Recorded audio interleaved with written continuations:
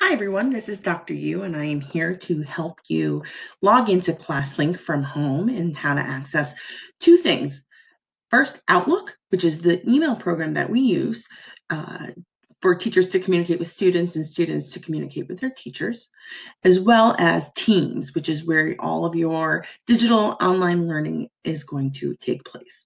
So the first thing you're going to do is to go to the Leon County Schools website for COB, which is www.leonschools.net/COB. Make sure that you are typing this all in lowercase letters and there's no spaces in any of the words. So it's www.leonschools.net/COB. COBB. Okay, then you'll see our website, which should look familiar to you. You're going to click on the ClassLink icon over here to get into the program we need. So I'm going to click on that.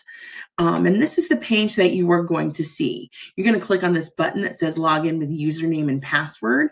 For your username and password, your username is going to be the same student ID number that you click on or that you enter in order to access any of the computers in the computer lab. So it's going to be your student ID number, which starts with either 171 or 180.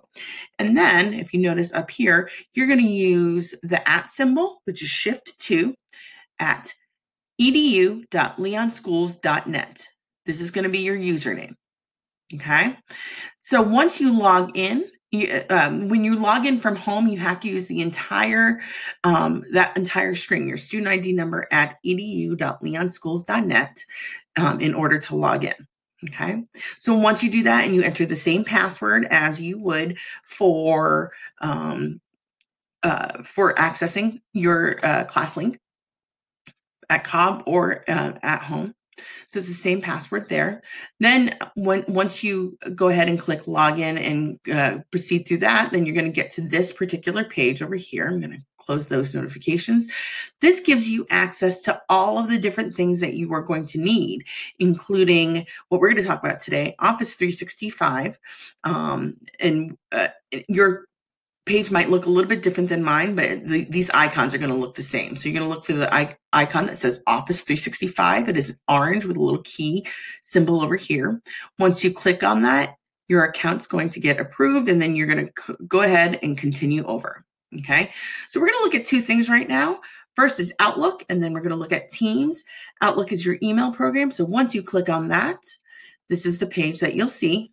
Obviously, yours is going to look a little bit different, but you'll have your inbox so that you can see all of the emails that your teachers might send you. And then you can also use the new message function to compose an email to your teacher. The other thing we're going to take a look at over here is in the Teams tab. So let's go back over here. This is what that Teams icon looks like right there. So you're going to click on that. Once you click on this is what it's going to look like. All of your classes that you are enrolled in has a separate, you're automatically enrolled into that particular team for the class. So yours is going to look a little bit different, but you're going to click on the correct link for your class. And here's one over that MJ Critical Think. This is the class that, as a sample here, your teachers are going to be uploading different class materials. We'll leave different files for you, have a class notebook, and also show you how to work the assignments and grades. So those are the two different main things that you're going to need in order to get started with all of your stuff this week. If you have any questions, make sure you contact either your teacher or contact us at COB, and we'll see you soon.